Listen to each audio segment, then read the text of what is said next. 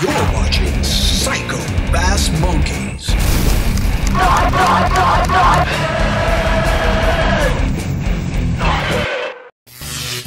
Hey guys, FLW Pure Pro here, Casey Martin. We're out here on Lake Guntersville, and we've been flipping heavy vegetation like matted hydrilla, matted milfoil, and I want to show you a knot that you have to use for this. It's called a Snell Knot, and it'll help your hookup percentages, and it'll help you get more fish in the boat.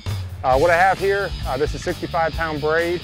I have a 1 ounce Picasso tungsten weight. I like the Picasso because it's 97% tungsten. If the vegetation's fairly to moderately light, I go with 1 ounce all the way up to 1.5 ounces, and if it gets real heavy and real windy, I'll go up to 2 ounces. So as you can see, I already have a bobber stop attached to my line, my weight, and here's my braid.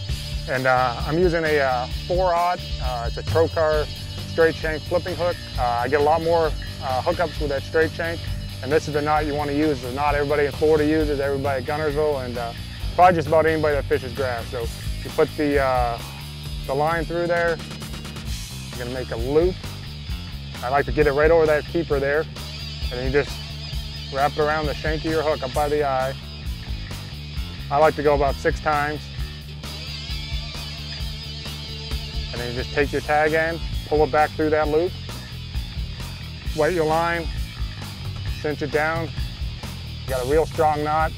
Won't come loose, won't slide loose. You get a 8, 9, 10 pounder. Caught a couple 10 pounders with this knot last year in Florida. Just cut off the tag end. Now you're pegged. When that sinker falls, the hook goes up every time. So when you set the hook, it goes into the top of the fish's mouth. So check it out, guys. This is Casey Martin, Psycho Bass Monkey with knot heads, and check out the Snell Knot. Thank you for watching.